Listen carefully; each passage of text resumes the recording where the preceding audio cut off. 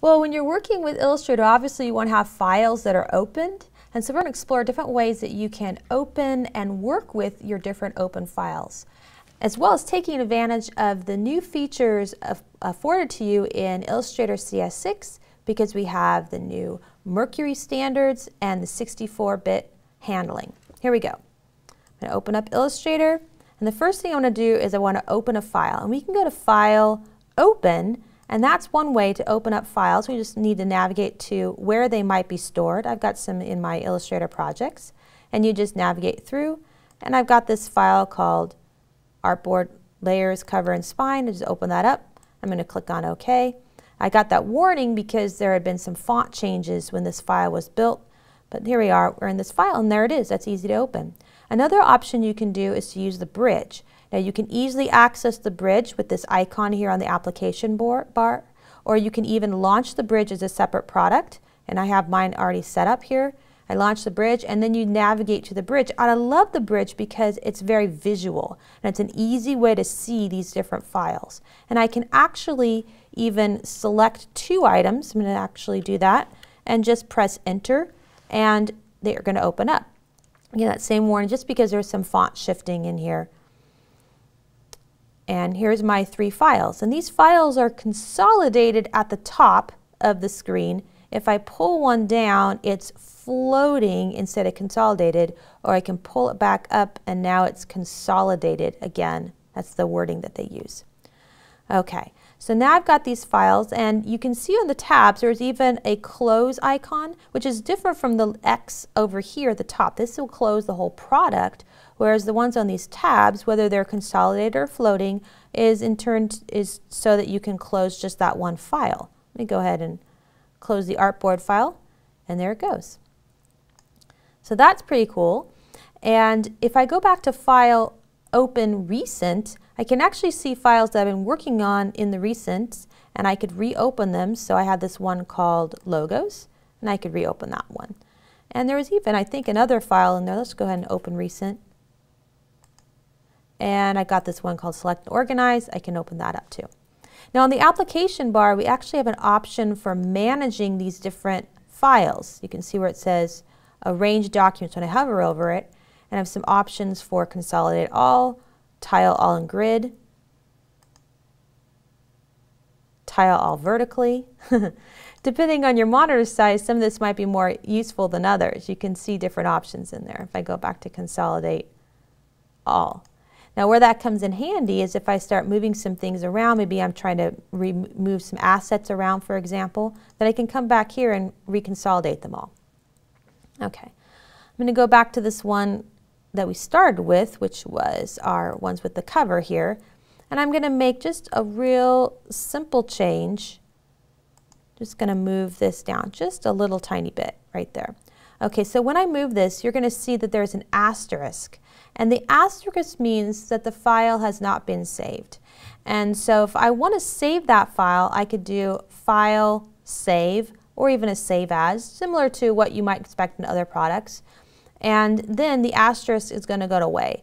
Or I could even do this File, Revert, and it's going to allow me to revert back to the last time I saved it. Now this file is a little different simply because we have that issue with the fonts. I'm going to click on Open. But where you can really see it is if I come back here to my options with the logo. Actually, let's go to this one for Select and Organize. For Select and Organize, you can see there's no asterisk. I'm just going to move one of these stars just a little tiny bit right there, and you can see the asterisk shows up. I'll go ahead and do File, Save. The asterisk goes away. Now you can still undo even after you've saved it. I can undo the move. And there's that asterisk again because it's no longer saved. I can resave it. Okay. So we got the undo, we got the redo, and notice the keyboard shortcuts over here on the side. Control Z is the most common keyboard shortcut out there, probably people's favorite. And then this is a little different, but this is how Adobe works. In most Adobe products, the Shift Control Z is your keyboard shortcut for redo, or to undo your undos, really. And then you also have Revert, and notice there's a keyboard shortcut here, F12, that's the function 12 key, and it will revert back to the last time you saved it. Mine's grayed out because we've saved it already. There's no asterisk, so there's nothing really to revert. Now, a couple other keyboard shortcuts. I've got several files in here, and one of the things that you can do is if you use Control and the F6 key, you can actually toggle through your different options. If you add Shift, you go the other direction. So that can be pretty handy.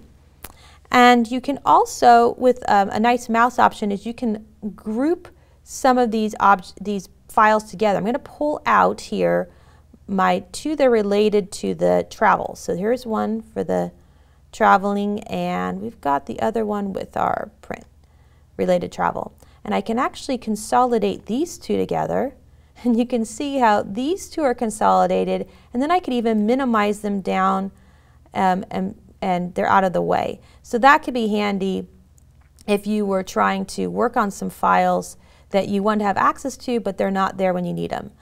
And I'm going to scroll up here to the top. And I can see some of those different files. I can just go back into Cascade, Float, Consolidate all windows, and they come all right back. Okay. And of course I can close my files here. And we're getting, again, that warning just because of the font changes that we had. I'm just going to choose no. Won't change that. One thing that's a little different if you're migrating from a previous version is there's no welcome screen anymore. So you might have seen this welcome screen in previous versions, but now we're going to do all the things that we need to do through our menus. And so in File, not only can you open, but you can also create new documents. And when you're creating a new document, you're going to notice there's several presets. So where it says Profile, you click on that drop down, and you can choose the preset that you want.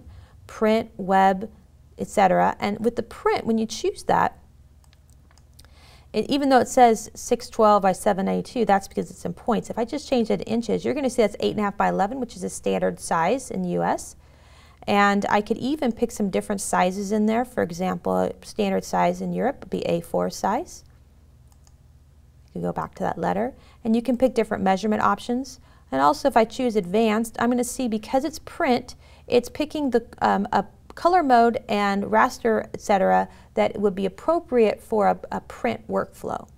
If I change this from profile to web, I'm going to get some different options. One of the nice things in CS6 is this improvement in size. The default size is now 960 by 560, although you could pick some different standard sizes if you're doing a web mockup.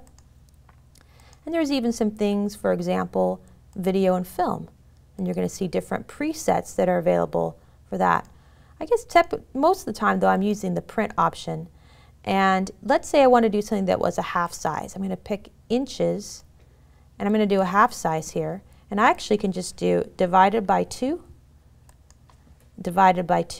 because Illustrator can do all that math for me. I'm going to press the Tab key.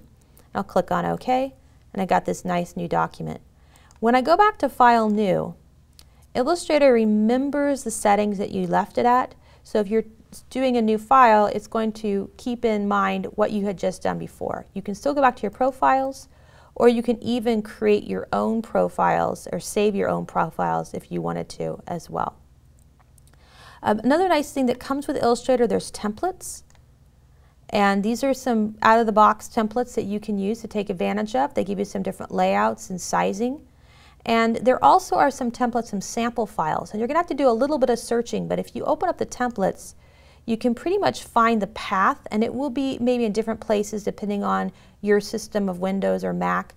But if you open up, you can see the path, and I see one here, Illustrator 64-bit, cool extras, and if I were to navigate to that through the Open menu, I could actually find some samples. So let's see, Programs, Adobe, let's see if we can find that in there. I'm going to cancel this out. And sometimes they're installed and sometimes they're not. That's another thing too. But if we go into our Windows and we open up Program Files, Adobe, and I'm looking for that, Cool Extras, English, Sample Files. How did they do that? And Sample Art. These are different options that we could open up. Let's try this one called Nature's Journey, just to see what that opens up. We've got this beautiful sample in here that we can explore, and there is even a sample about how did they do that. and then it shows up under my recent files as well.